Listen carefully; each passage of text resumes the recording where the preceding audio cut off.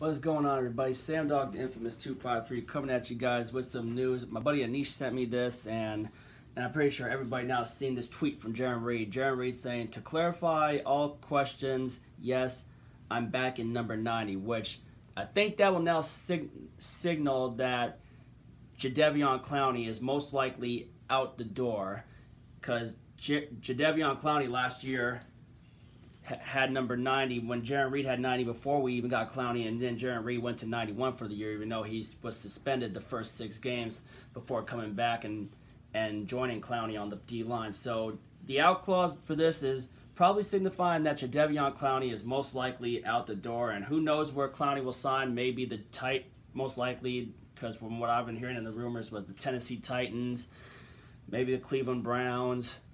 I don't know, Baltimore was part of there, or maybe the New York Jets. But I think maybe most likely maybe Jadeveon Clowney will go back to the AFC South. So interesting times. But what does that mean for us going forward?